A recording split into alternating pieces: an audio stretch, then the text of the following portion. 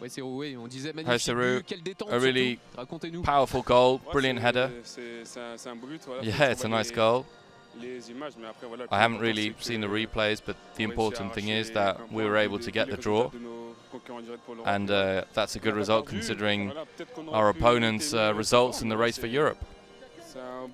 We got the draw.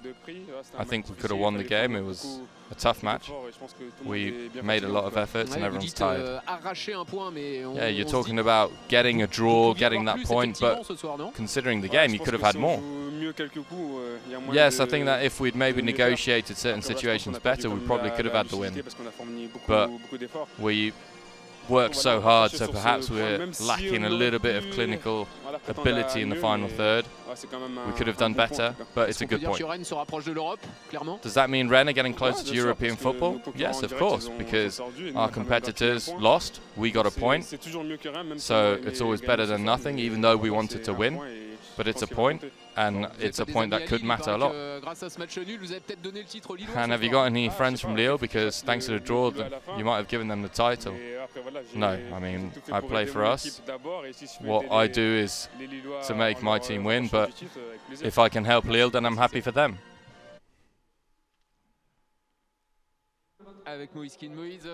Moïse, what were PSG lacking tonight to get the 3 points that were so important? I think we played all right.